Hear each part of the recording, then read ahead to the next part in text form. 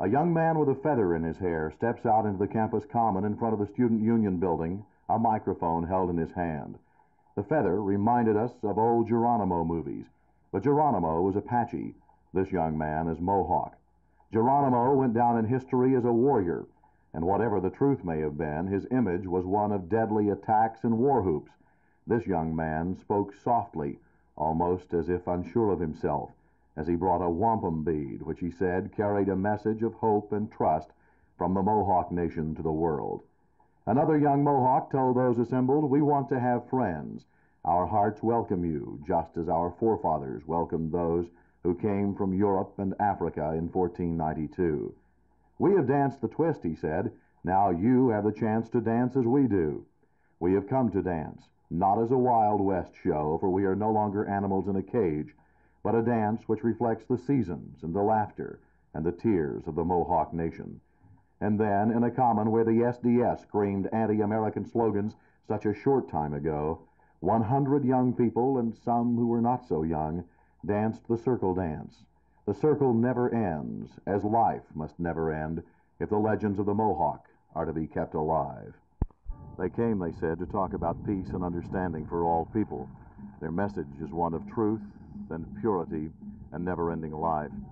For, they say, that sun shines on all men of all tongues equally. Jerry Taff, Channel 8 News on the Move, on the campus at the University of Texas at Arlington.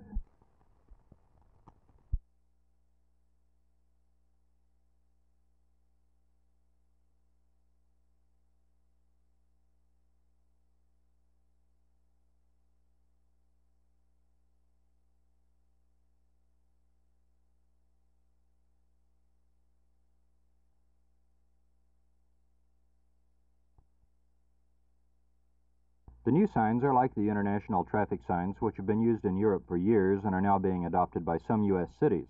The signs being made and installed by the city's sign department consist of 6 types. They are the yield sign, which is similar to the old yellow sign, but with a red border. The do not enter sign, which is a red circle with a bar across it and the words do not enter. A sign warning of a traffic light ahead, which consists of a yellow diamond with a traffic light on it, and 3 prohibited turn signs. The no left turn sign is typical of the type. It shows an arrow turning to the left with a prohibitive bar across the turn. Others include the no U-turn sign, which is of the same type, and the no right turn sign, similar to the left turn, except that, of course, the arrow goes to the right. City officials say the new signs are more easily readable than older signs, which consisted of word instructions. More signs are planned for the future, but the city will wait until motorists get used to the first before installing more. One small problem, apparently the new signs aren't quite legal yet.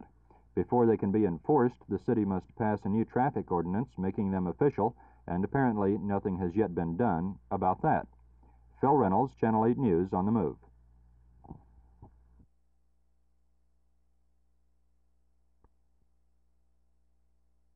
Well, I am personally convinced that there is a substantial traffic through the Office of the Dallas Legal Services that shouldn't be there. I think there are people that go through there that could pay an attorney rather than rely on an attorney paid by your tax money and mine.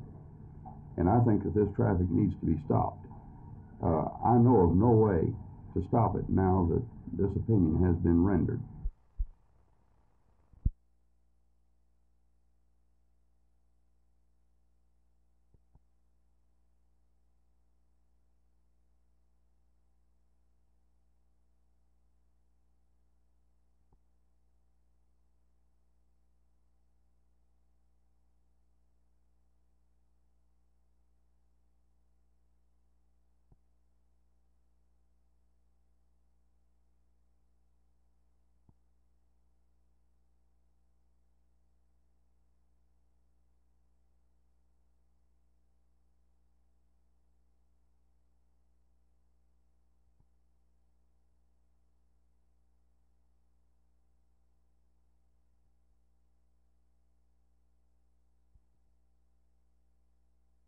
The latest figures of 1969 show that our auditing procedures recovered for the state of Texas $3.8 million that we were entitled to. For the same period of time, the state of Illinois recovered $18 million and the state of California $30 million. So I think that there needs to be some major overhaul in the auditing procedures that are presently being used by the Comptroller's Office, in the collection procedures, and in the enforcement procedures. These are dollars that the people of Texas are paying. You can bet that the merchant always collects that sales tax. The problem is that for one reason or another, the dollar does not get to the state treasury where it belongs. And this puts the reputable, honest businessman at a 5% competitive disadvantage automatically. And I think until we're convinced that we're collecting all the taxes that the state's entitled to, that you're already paying, that we shouldn't be talking about new taxes.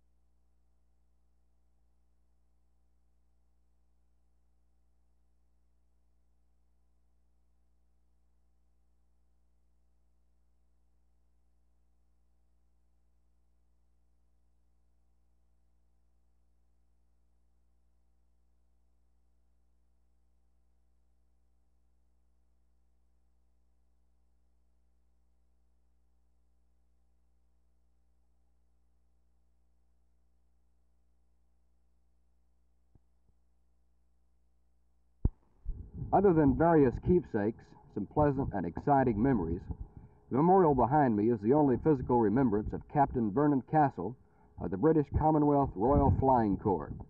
54 years ago today, Castle died in a plane crash near Fort Worth while training Americans to fly during World War I. It was about a quarter of a mile from here at Benbrook Air Base, a base lost to time and progress since then. Now houses sit where flying jennies once roared by, and those who knew how to fly had taught themselves. But during World War I, a U.S. and British combined effort created several training schools. 3 were near Fort Worth, and most of the instructors were British, such as Captain Castle. One man who served in the same aviation group with Castle still lives in Fort Worth. He is Richard Noon. Each year on February 15th, Noon organizes a party to pay tribute to Castle. Benbrook city officials and Carsville Air Force representatives joined Noon today for coffee and talk of old flying machines this morning. Then they proceeded to the Vernon Castle Monument for memorial services. Noon recalls the excitement of the World War I era through old yellowed newspapers and pictures and an old flying cap and a shoulder patch. He's 82 now and admits to some memory problems, but he does remember Captain Castle. Magnificent pilot, one of the really bright, intellectual, intelligent pioneer pilots, especially in aerial warfare.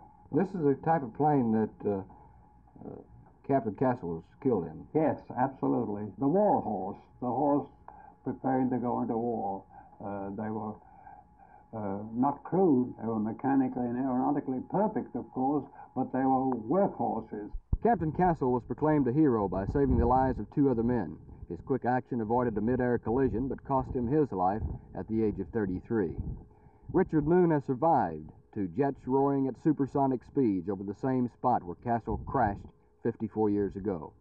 The Air Force, celebrating its 25th anniversary this year, probably exceeds far beyond the wildest dream of Castle as he split the air at 70 miles an hour over Benbrook, Texas in 1918. What do you recall about Captain Castle? What do I recall? Well, my first impression is briefly said in that he was a brave man, a perfect gentleman under all the circumstances.